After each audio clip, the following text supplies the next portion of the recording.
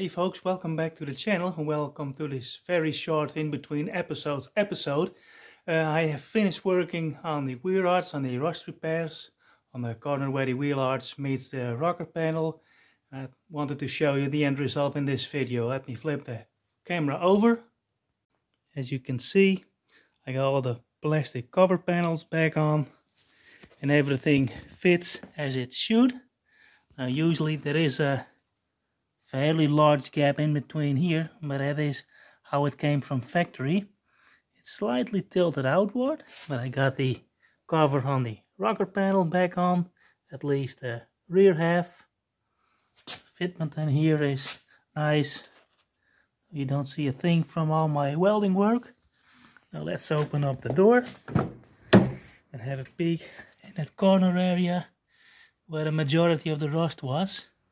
And I'm really happy with the end result.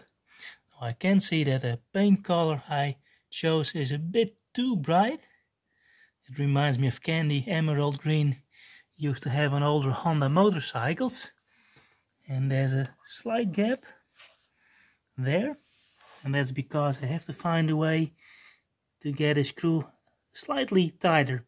There's a plastic clip in there where the screw attaches to, and I think I may need a slightly thicker screw, and then it can pull this rocker panel further inwards, and that allows this corner molding to go further in. But anyway, I'm super stoked with the end result. Happy this is done. I don't hope it's the same on the other side. So that's it for this short update. Thanks for watching and hope to see you on the next episode.